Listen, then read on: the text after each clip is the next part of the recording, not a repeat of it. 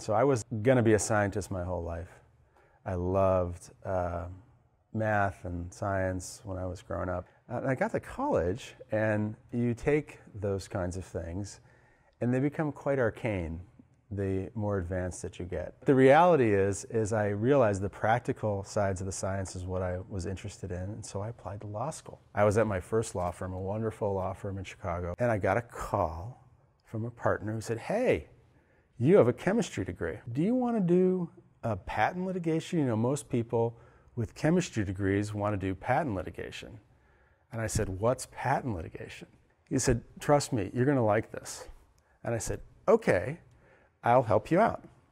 And I did. And I quickly realized that patent litigation was the best kind of litigation that you could do. You're dealing with inventions and inventors, the whole creative process.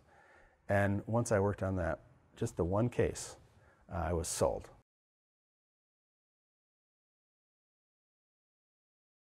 I think a recent career highlight is the success we had for Gilead in preventing Merck from enforcing its patents against Gilead sofosbuvir. And while we didn't prevail at the jury level, we were able to convince the court to set aside the verdict just a month after the jury verdict and not enforce the patents against Merck. We had a lot of setbacks in that case, but our team kept going until we saw it through to what was, at the end of the day, a just end.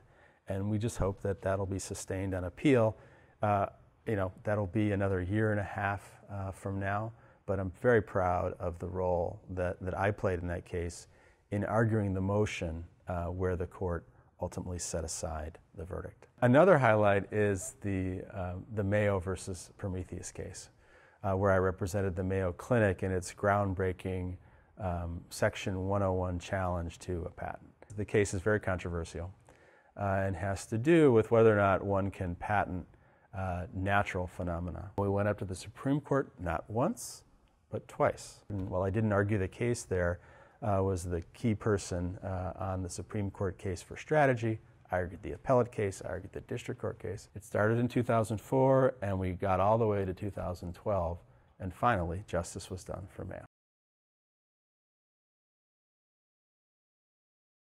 The future challenges in life science litigation are many. One is the political, and anybody who picks up the newspaper can see the debate we as a society are having over the role of pharmaceutical companies, the role of the government in healthcare, and the role of innovation. That political debate bleeds into every pharmaceutical case that you try before a judge or a jury. Tied to that, but I'd put in a separate category, are new kinds of treatments for which we have new legal regimes. The one that readily comes to mind is something called biosimilars, which, loosely speaking, are generics for drugs that are not chemicals, but are biologic molecules. And that's going to be a subject of some huge battles in the near future between those companies that think they ought to maintain what right now is a monopoly, and those companies that think they ought to be able to make something that should be called similar, such that they can compete.